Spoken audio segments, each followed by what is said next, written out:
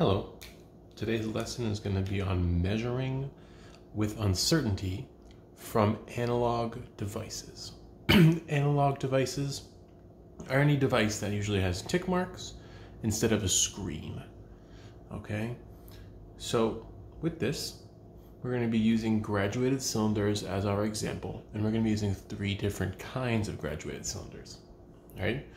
This first one, the interval, is what is each tick mark worth? What are we counting by? For this graduated cylinder, the interval is 100.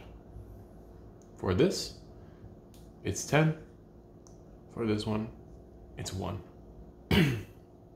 Now, once we know what the interval is, we're always going to estimate a measurement one place smaller than what our interval is.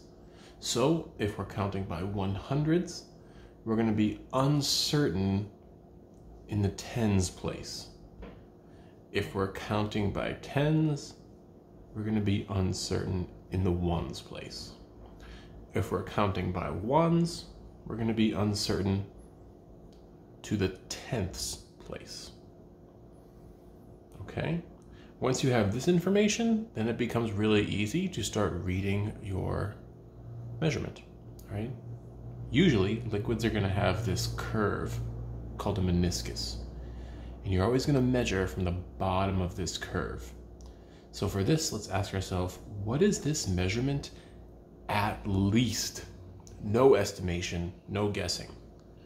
Well, it's above the 200 line, but it's below the 300 line. So we're going to say it's at least 200.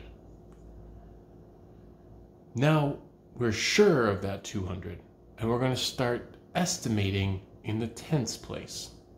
So to me, let's kind of draw a line across here. This looks like it's maybe a little bit less than halfway to the 300. So I'm going to say 230. And then this plus or minus tells us which place in this 230 was an estimate. This is tens, so the tenths place was an estimate. Let's take a look at this one. This is at least 10. It's above the 10 line, but below the 20 line. It's at least 10. And now we gotta kind of estimate. We gotta look, where do we think it is? To me, it looks like it's about halfway between 10 and 20. So it's 15 plus or minus 1. Maybe it's actually 14, maybe it's actually 16. That's the point with uncertainty. There's going to be some estimation involved.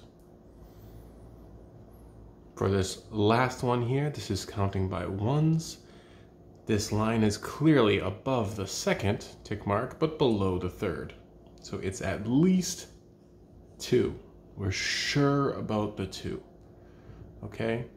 And now we need to start estimating one place smaller than this 2. So in the tenths. Let's draw a line across and see if we can see something here.